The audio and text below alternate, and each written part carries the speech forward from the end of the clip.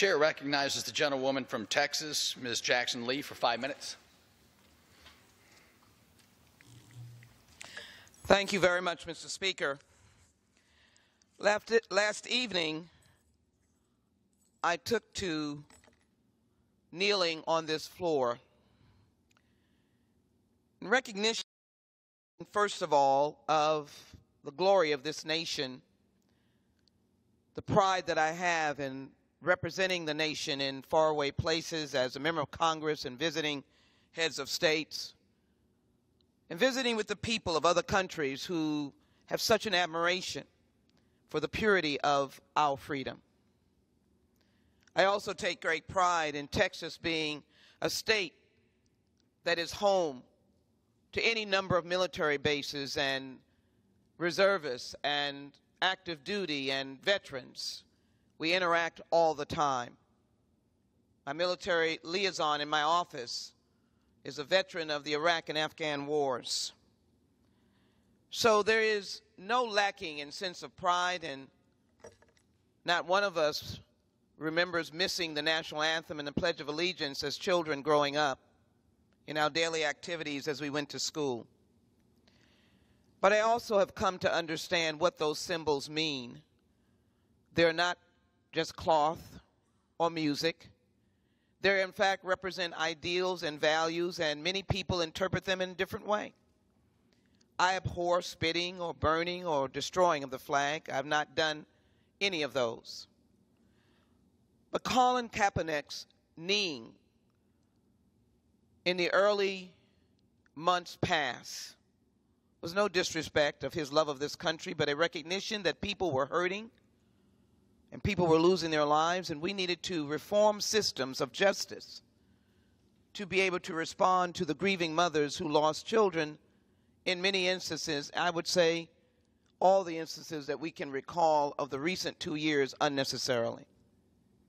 Did not mean that we did not have, again, the greatest respect for our men and women in blue. I'll take no back seat to my honor. I'm fighting for them, working alongside of them during Hurricane Harvey, thanking them for the first responders and the enormous work they did, working alongside of them as we rescued a group of individuals in a church that had fled for their lives during Hurricane Harvey. But we must understand each other as people, and it is unfortunate that the Commander-in-Chief has taken to a distraction that wants to peel away our unity and report in the news. They like it, don't they? He's really working for his base. I don't know anything about a base. I know about Americans. I see them all the time, and they don't look like me, and they disagree with me.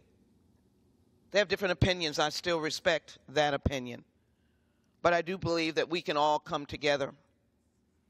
So that knee was in respect of Colin, the young man who have now successfully taken to their knee, the owners.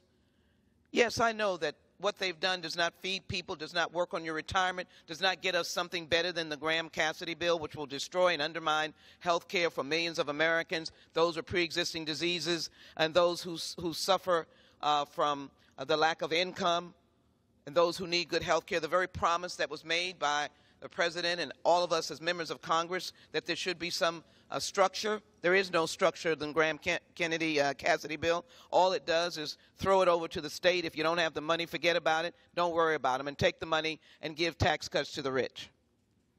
That's not the American way. So I rise today to say I remain on a bended knee in spirit with all of those young men. I look forward to working with the NFL and all the sports as we explain that these young men are vital parts of the community. Thank you to J.J. Watts and the Texans and all of those who have contributed. So now what is the most important message? My people are suffering, and my constituents still in Texas. They're suffering in Florida. They're suffering now extraordinarily in the U.S. Virgin Islands and Puerto Rico. Your eyes should burn. Your heart should be struck by the absolute humanitarian crisis in Puerto Rico. And as I listened to my colleagues this morning, as I was coming to this floor already on these issues, they pierced my heart even more. Because Puerto Rico is underwater. The disease is rising. People with medicine are losing it because they do not have refrigeration.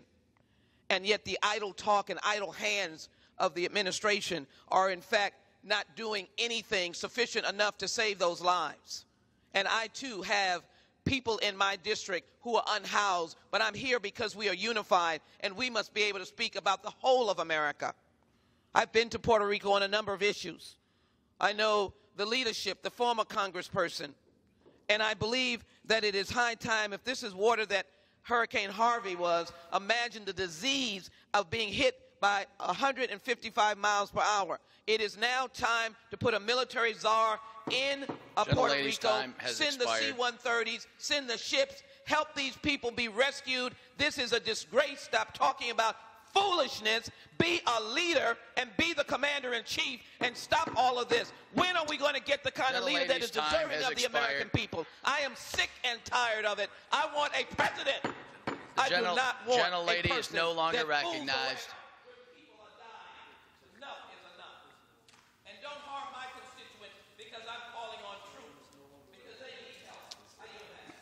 Members are reminded to refrain from engaging in personalities toward the president. The chair now recognizes the gentleman from Florida, Mr. Gaetz, for 5 minutes. Thank you, Mr. Speaker. And I cannot believe what I heard on this floor. Kneeling as a sign of respect. I don't recall my Democratic colleagues kneeling when former President Obama would come to address this body. They stood as a sign of respect. That's what we do in this country, Republicans and Democrats, for our flag, for our anthem. And that's why I joined so many Americans in anger and disgust when I saw NFL players, multimillionaires, kneeling during the national anthem. And it's such an overgeneralized indictment. If people have a problem with police brutality or the criminal justice system, there are venues for discussion, even for protest, that highlight and isolate those issues for an adult and responsible discussion. But when people kneel during our national anthem, they don't simply indict the issue with which they take some particular grievance. They indict our country, our service members, our first responders, our founding fathers, and the principles that made this country great. But see, this freedom that we enjoy, it also includes the freedom of speech, the right of our citizens to express themselves, even when we find that expression offensive, is a fundamental constitutional right. Yet nowhere in the Constitution does it say that hardworking Americans have to subsidize or create special carve-outs and exemptions for conduct that they find unpatriotic. Unfortunately, today the tax code gives special breaks to sports leagues. Some swamp creature of yesteryear cleverly defined sports leagues as tax-exempt trade organizations.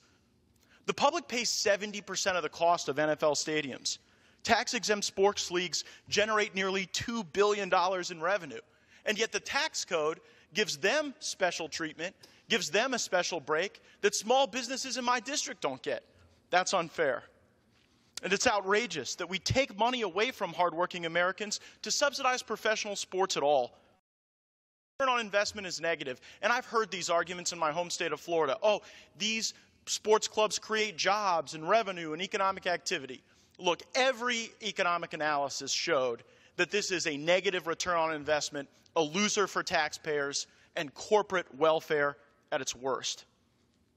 The Internal Revenue Code must be amended to remove the tax-exempt status for professional sports leagues permanently. I'm glad that the NFL voluntarily gave up their status, but we should make this change permanent and we should make it the law. In the coming days and weeks, we will be discussing tax relief to lift up the middle class. I support whole-scale, bold, conservative tax reform, but we have an opportunity in this tax bill to send an even more profound message. That in America, if you want to play sports, you're free to do so. You're also free to protest. You're welcome to do both. But you should do it on your own time and on your own dime. I yield back.